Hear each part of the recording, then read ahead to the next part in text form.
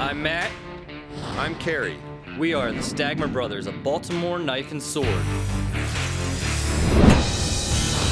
Our work can be seen on film, Broadway, and at Renaissance festivals around the country. We're going to be taking some of your favorite weapons to mash up into hybrids you've never seen before. This is Man at Arms, REFORGED.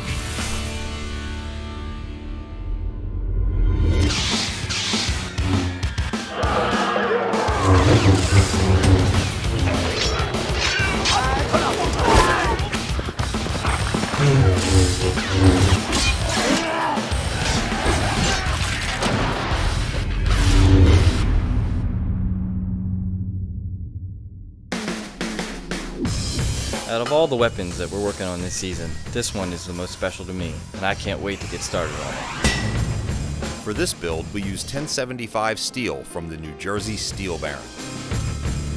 Using a Japanese-style forging hammer he made himself, Sam forges the tip on the katana.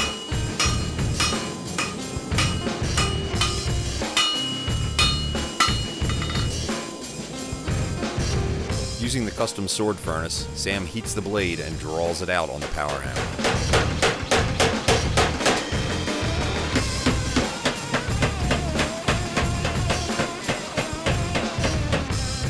Sam forges the bevels on the blade.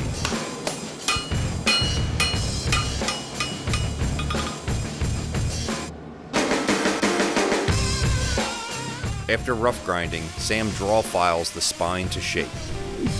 Now that Matt did the pre-grind to the katana, we're going to do the finer details with a file using a technique called draw filing. The tang in our left hand and the tip of the file in the right. Hold it lateral to the length of the blade with just nice even pressure. This will remove the high spots and the low spots, make everything nice and even.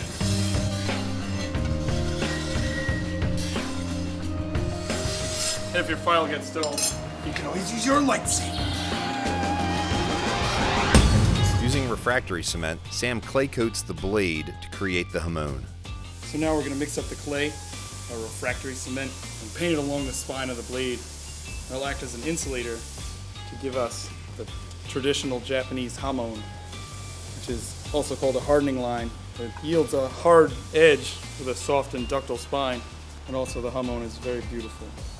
Looks like puffy clouds or crashing waves, cherry blossoms. This is something that was only recently discovered and began to be practiced here in America because it's pretty next level stuff. We leave the clay overnight to dry, and then we're ready for heat treating. We then begin the slow process of heating the blade up to the right temperature, moving it in and out of the hot spot underneath the burners. After the blade has reached the right temperature, we then quench in the horizontal quench tank. We use a horizontal quench tank to mimic the effects of the traditional Japanese swordsmiths. Pulling the blade out of the quench at the right time gives you the ability to correct any warping. Here, using a technique I learned from John Lundemo of Odin Blades, I immerse the blade in a hot oil bath for tempering.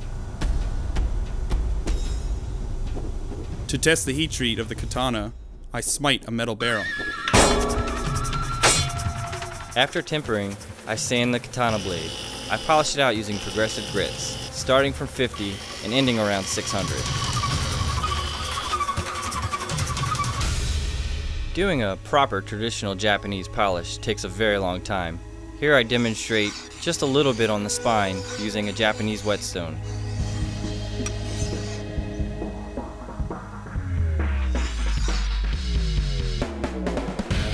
One of the most difficult decisions for us in this build is to decide if we're going to go Jedi or Sith with the lightsaber. For those who know us, it's a pretty logical decision to go with the Sith. For the sword guard, or the Tsuba, what we're going to do is we're going to use the Galactic Empire symbol. I think that's a really good tie-in. It's going to allow us to have the lightsaber handle come out of the middle.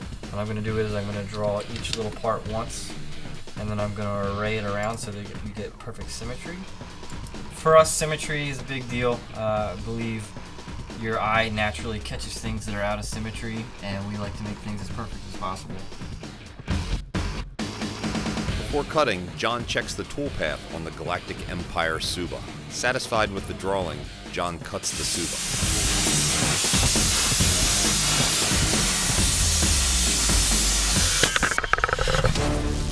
Using a 100-year-old Marvel tilt saw, we cut down the parts to make the lightsaber handle.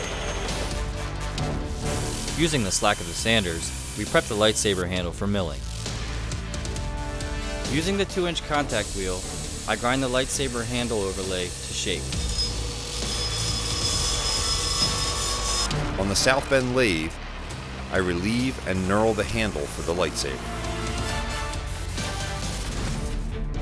I profile the pommel on the South Bend lathe.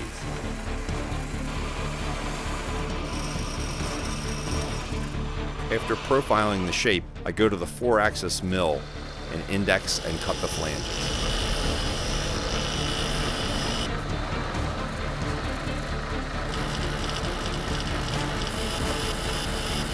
After Kerry mills the pommel for the lightsaber, we do a quick mock-up to see how things fit. Here we have our rough parts for the lightsaber katana. We have our handle core, handle overlay, pommel piece, tsuba, and what will end up being our habaki slash end piece. Just marking in a quick grind line. Time to grind.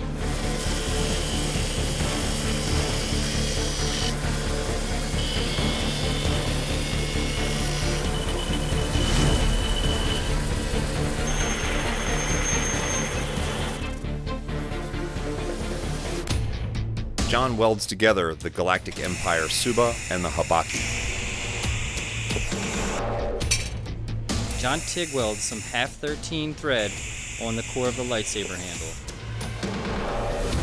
Using black silk, John does a traditional suka wrap on the lightsaber handle.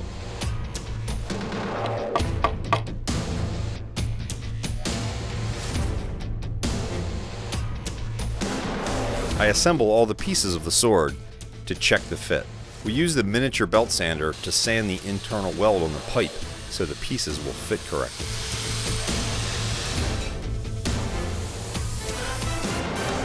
Checking the final assembly for all the parts. This is the tsuba, that's the cross guard for the katana. I'll have to shorten this screw down and make it a little less obtrusive. Now we'll fit the blade. And this will draw the blade down and make it tight.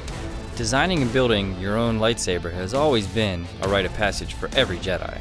This piece is a perfect blend of ancient and futuristic weaponry. An elegant weapon for a more civilized age. I hope you like it as much as we do, and may the Force be with you, always.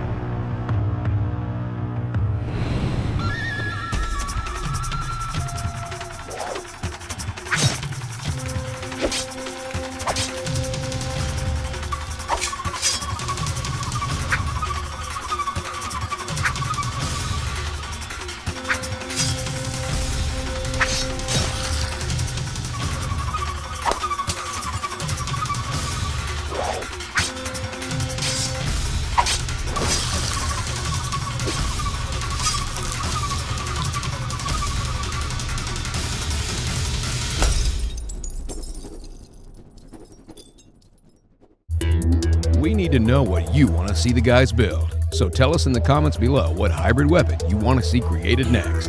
And to make sure you don't miss it, please hit that subscribe button.